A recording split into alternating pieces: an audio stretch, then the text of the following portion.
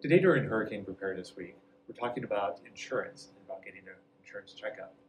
We're joined by Roland Teruya with the DCCA Insurance Division.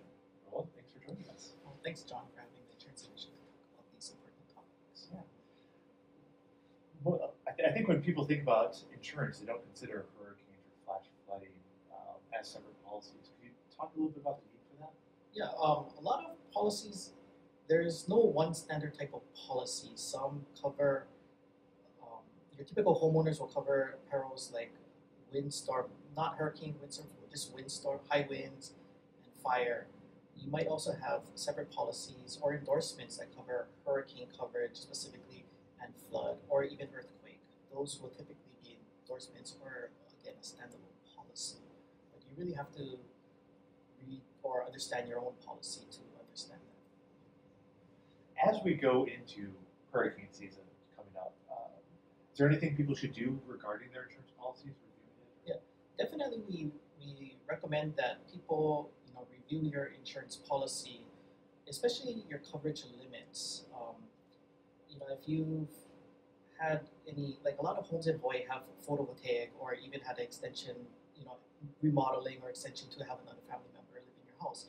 If anything like that happens, your coverage limits might be completely inadequate. So we often recommend that people look at their policies to see if their policy still covers what they have, what they own, and what they have. Even contents, did your house, what you have in your house, did it completely grow? Or, so really look at what you have in your policy as well as what it doesn't cover.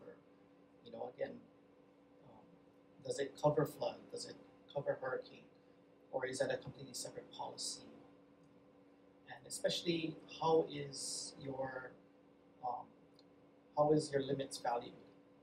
We have typically things called replacement costs. So if something gets damaged, the insurance will cover to replace that entire item. But if it's valued at what we call actual cash value, that includes depreciation, or that takes into account depreciation. So you might get far less.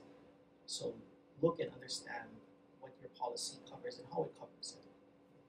And if you have any questions or even trying to understand how to value your policy, we recommend contacting your licensed insurance agent or professional to really help you and assist you with that. Because it's really a individual situation.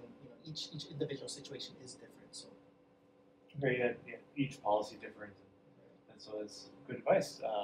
As we head into hurricane season, check in with your agent, review your policies, and make sure you have adequate coverage for your current situation and the current hazards you might face. Thanks for watching.